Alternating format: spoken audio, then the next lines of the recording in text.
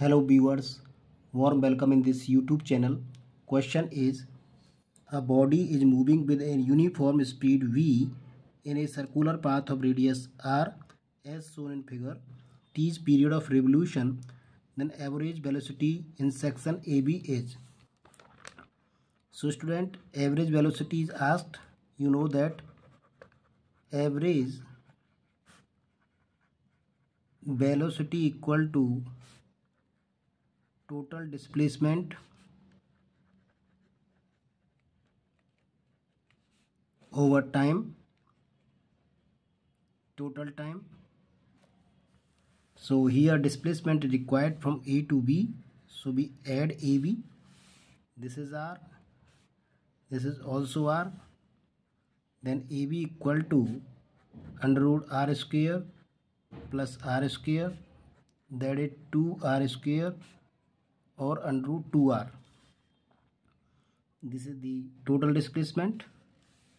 And time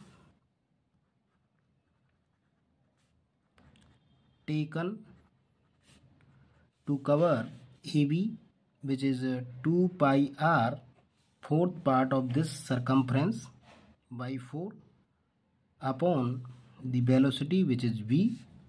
So this is pi r upon b.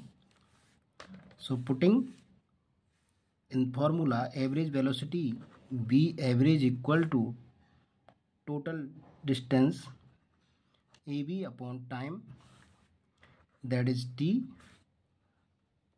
So AB is under root 2r upon pi r upon b. So this is under root 2r v upon pi r.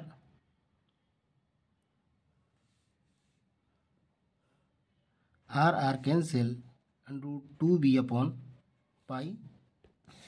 Here it is pi r upon 4, so this is 2 divided 4, 2, so this is 2, 2, 2 here, 2, so 2 under root 2b upon pi is the correct answer, which is found in option 4th. So option 4th is correct. I hope you got it. Please like the video, subscribe the channel. Thanks for watching.